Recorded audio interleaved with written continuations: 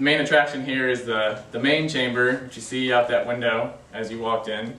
It is the largest climatic chamber in the world. We can go down to minus 65 Fahrenheit. We can go up to 165 Fahrenheit, including all ranges of humidity.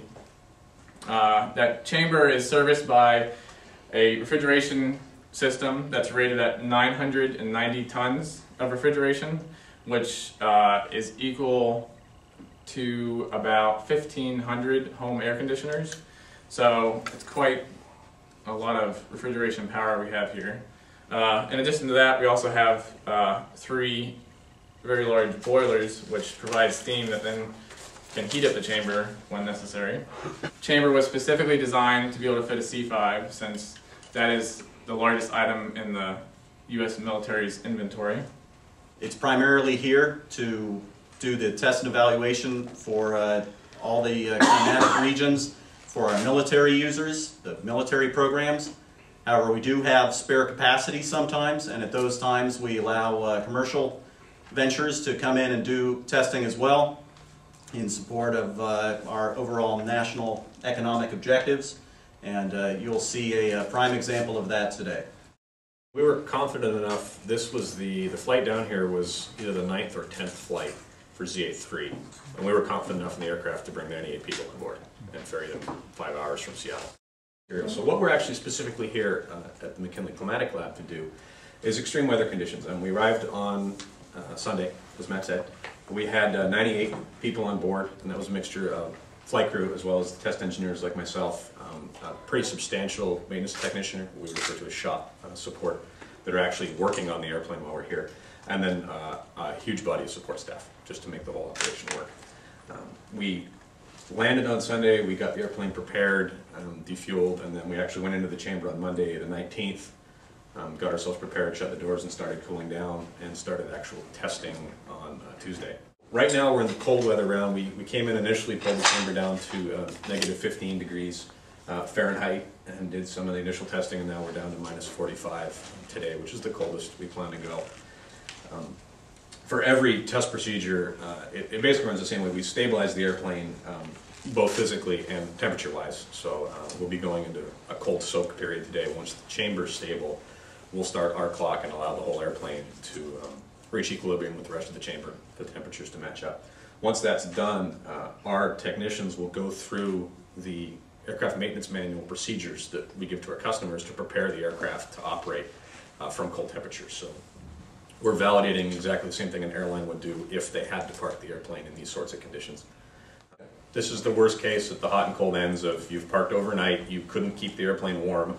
It's now, the whole structure is now 45 below zero, and you have to bring it back up to a flight conditions. We finish up with the cold weather testing. We'll go the whole other direction, and we'll call it hot. And that's, as with cold, it's a 2-stage, so we'll go up to 90 degrees first, perform some of our systems tests, and then ramp up to 115 and finish off. And that should be the end of our work here once we get through the 115-degree testing. The procedure is exactly the same as the cold side in terms of the sequence. The prep steps are obviously different. There's you don't have to worry about, for example, the water freezing when you're at 115, but there's other parts of the aircraft that need to be adequately prepared. The major focus is absolutely the environmental control system, heating and cooling of the aircraft. There's a lot of supporting components to make that function. For example, the APU and the batteries to get it running. But the major focus is get the airplane, it's sort of a bootstrapping problem. If it's really cold and we can get the APU running and the computers up and the environmental control system comes up, from there the environmental control system can warm the rest of the airplane up or cool it down if we're coming from the hot side. So once we can get the plane running and the air conditioning system powers up and functions, that will take care of bringing the rest of the system up to an operating. So in the sort of 70 to 75 Fahrenheit target cabin temperature.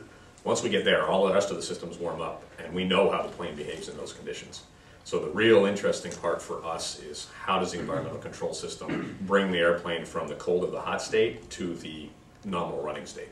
This aircraft is the first commercial aircraft with a liquid power cooling system.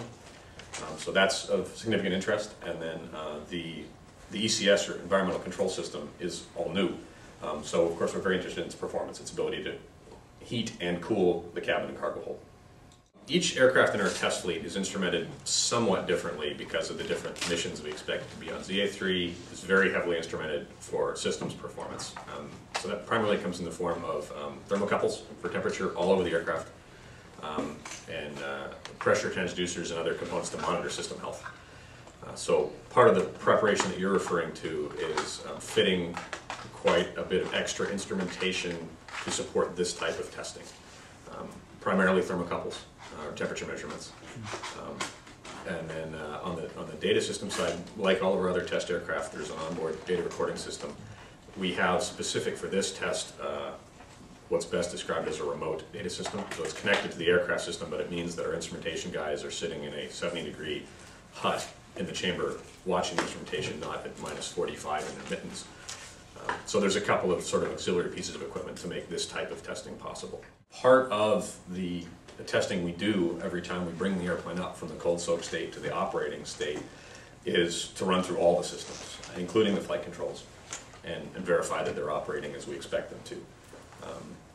Much like other Boeing aircraft of recent vintage, the aircraft will give you a message if there's a fault in a system. So as part of that startup procedure, we go through all the systems and look at all the messages we've received and determine, is that, is it a nuisance, is it a true fault, and look at the cause. And that's why we have a huge body of engineering support here on really every system on the aircraft to look at those things.